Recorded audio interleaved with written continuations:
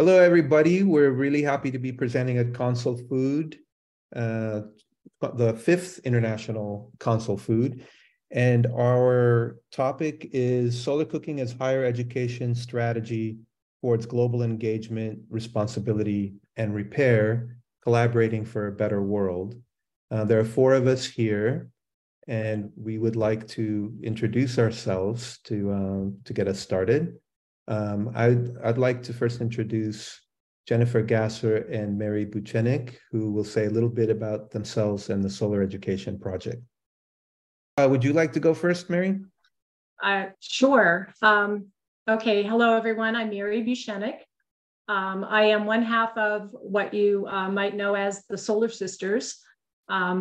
Working with my partner, Jennifer, we created Solar Education Project, and our goal is to just infuse education into all aspects of the promotion of solar cooking so that it is a very cross-curricular, multidisciplinary approach, a holistic approach, that we're not just teaching about solar cooking, but we're teaching through solar cooking. Jennifer? Hello. Yes, we do a lot of education programs, and they are wide and varied. And I think a lot of what we do extends outside the classroom, and that is one of my favorite portions of dealing with solar cooking. And that's one of my favorite parts of this collaboration, is that extending the education to be practical and to use the knowledge that they've learned outside the classroom is significant. And this project has that potential and so much more. Thank you, Mary and Jennifer. And I am Riad Bahur. I teach global studies at Sacramento City College. And I met Mary several years ago at another solar cooking conference. And I was, during the beginning of COVID, I was kind of looking at what the Global Studies program could do, and what I could do. And I wanted to rebuild a solar cooker, so I reached out to Mary for some advice. And we started talking, and this is what it led to Global Makers. But the Global Studies program is basically, it takes a critical approach to global studies, looking at the world through a variety of lenses: culture, economics, politics, environment, takes into account history, geography, and power imbalances. And we want our students to think critically about their role in the world, and including what is their role in repairing the planet, identifying problems and where work is needed, and to repair the planet. So this Global Makers project fits really neatly into that outlook. And with me at Sac City College is Tom Capoletti, who is the director of the Makerspace. And so Tom will say a little bit about himself and the Makerspace. Hi, everybody. Thank you for having us. Yes, I work with Riad. Riad and I work at Sacramento City College. Now, we're a community college, and then in the United States, a community college is an entry point for folks, typically 2 years, to kind of figure out a pathway in their lives. A very easy entry, very affordable. And what I do is we operate a lab called a Makerspace. But a Makerspace is open to all of our students to come in and learn what we call project-based learning. It's a way to get empowered. You may hear them called hacker spaces, fabrication labs, DIY, do-it-yourself labs. I see in some schools for younger kids, they're called learning studios. And so it's a place for them to chop, cut, paste, glue, build, solder, use wood, use plastics. A lot of people know that they use modern technology like 3D printers, things like that.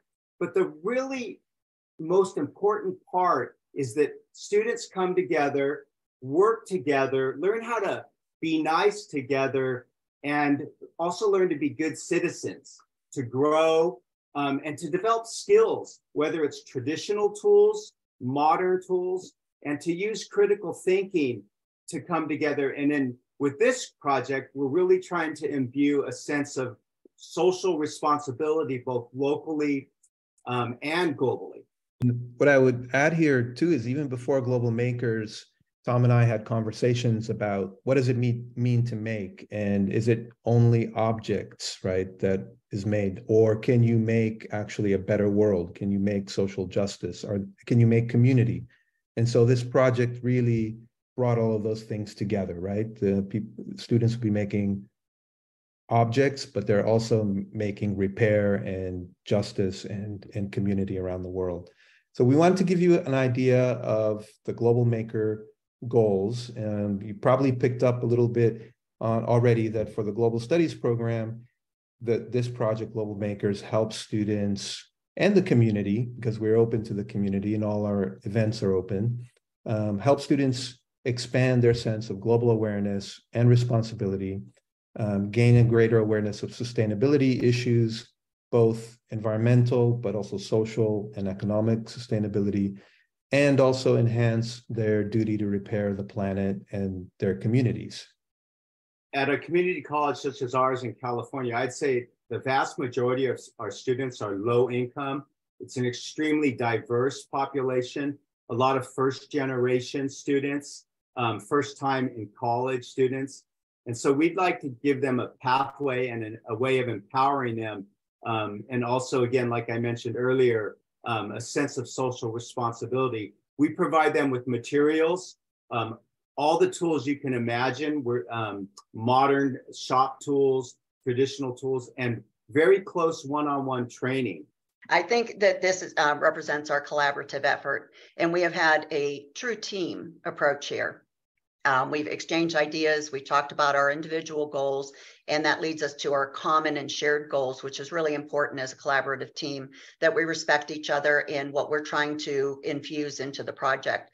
So I think that we're talking about making sure that we acknowledge the role of teaching and educators, and that's something that all of you do very, very well, is educating me particularly what both inside and outside school looks like to you.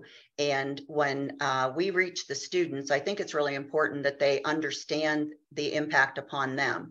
So much of what we've done is organized to this point. We've had some of the videos, and we've had some student involvement in the makerspace, and it was wonderful watching them make and go through the process. And I would love to have heard their conversations outside of school when they went home and explained what they did that day. Sharing ideas and making sure that we all get our goals accomplished is really an important feature of any program. The first thing you learn when you get into this group is people want to share their ideas, they want to share their knowledge. And so the idea of trying to find a way to create another platform and to actually call it a global maker program, because we have makers all over the world who are making things not only in facilities like Tom described, but in backyards and in community centers, in their just in their homes. There are people who just have that maker mindset, that maker spirit. And so maybe we could ask these people if they would be interested in sharing step by step the process of how they make their particular oven or their solar dryer or their retained heat basket. And then if we could find someone who could competently put those video snippets together, then we could present these maker videos to people and just kind of share this enthusiasm and this skill that we see literally around the world. And I have to say the people that I contacted were enthusiastic and absolutely agreed to do this. So we have various locations around the world. And also I tried to have the different types of ovens represented.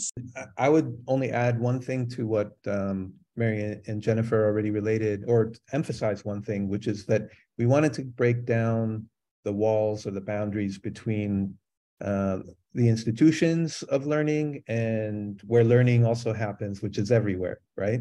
We wanted people around the world who weren't necessarily academics or in institutions to be, but who are leaders in what they do, to teach our students and for our students to be able to learn from them.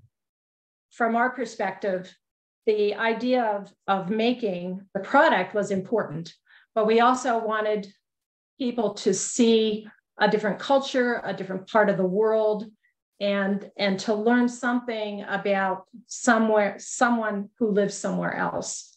And so whether that's California or Kenya or Haiti, I felt it was important that the learning go beyond just how to make a product, and that it become something that enriches a person in not just knowledge, but in their, emotionally and socially and spiritually in some cases. So that was all part of the vision of having this global maker project. Absolutely. And that kind of mutual support comes from the spirit of collaboration and knowing that as long as we're persistent, we will get somewhere. And everyone is committed to that persistence.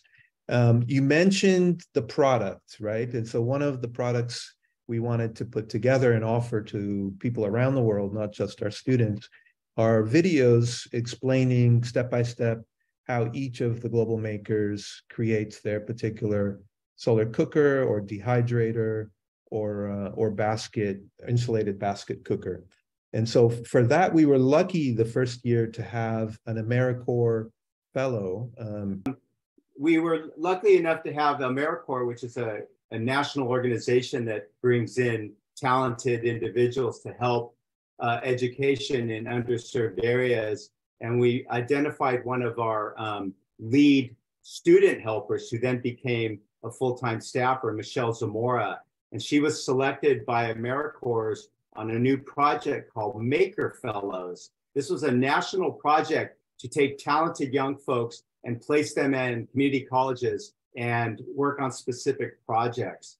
And Michelle, she's extremely talented, and she was able to help with the organization, just the process of thinking about all this, editing the videos. And this was all when the pandemic hit. So there was a major shift in how, of course, as all of you know, how we all thought and taught and presented things. But this was a silver lining, actually, because we were able to host these events, as Riad will probably explain, with Haiti and with Kenya.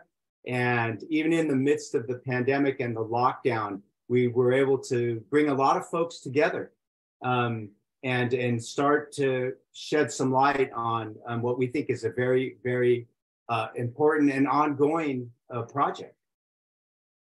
You can see from the picture here, some of the happy participants from the live Zoom event. This student here happened to be the winner of the raffle of an insulated basket cooker that our first featured maker, Grace Chepkeme, featured in her video, and Mary and Jennifer graciously offered to send one as a prize. So that's a feature of all of our live Zoom events, is to raffle off one of the cookers being featured.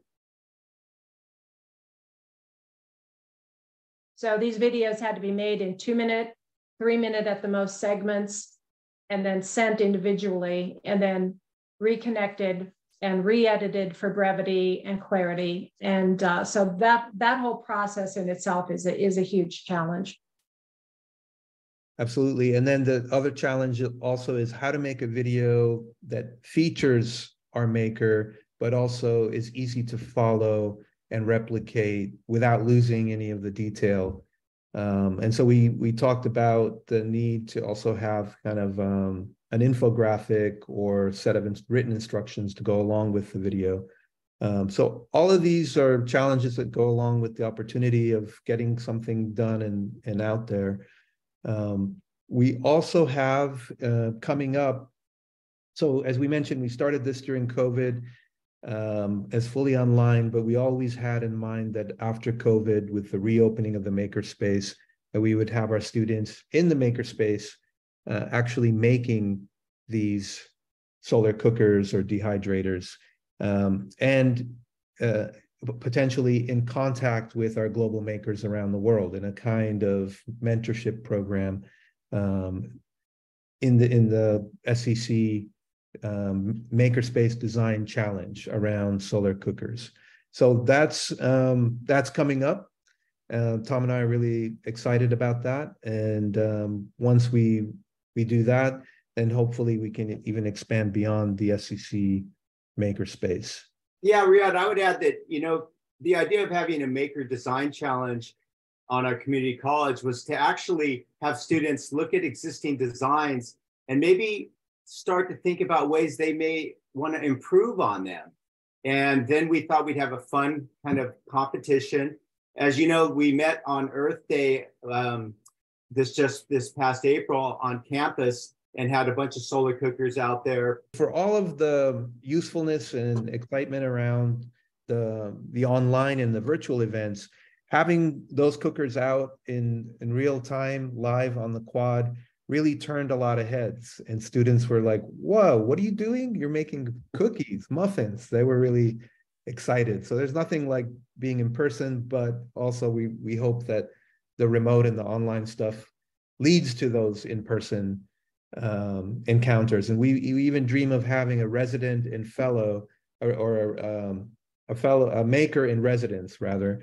One of our solar global makers hopefully will be able to come to Sac City one day and spend a week or two working directly with our students. So that's one of the opportunities we're kind of dreaming about. We wanted to end with mentioning that, collaborations are often planting seeds for further collaboration. So a couple ideas that came out of our Global Makers project, and as a result of people attending, were an idea to have a global solar cooking course. And here are some of the folks that we've been conspiring with to make some of these things happen. Stefan Karnebach, Luther Kruger, Craig Berglund, and Sharon Clausen. A solar cooking course that could be accessible by anyone, anywhere in the world, that could sort of be a one-on-one course for people interested in making solar cookers. And it would help us in our Makerspace Design Challenge too, because we would offer it to our courses. And then perhaps one day, a solar cooker global maker challenge, right? Hopefully ours at the local level will go well, and maybe we can expand that to include everyone in the world. And if anyone out there is interested in either of these or has any other ideas and wants to get in touch with us, we're really open to expanding our circle of collaboration. I think with that, we're a little bit past our 20-minute mark, so we'll all say goodbye and look forward to watching everybody else's presentations and interacting at CONSOLFOOD. Bye-bye.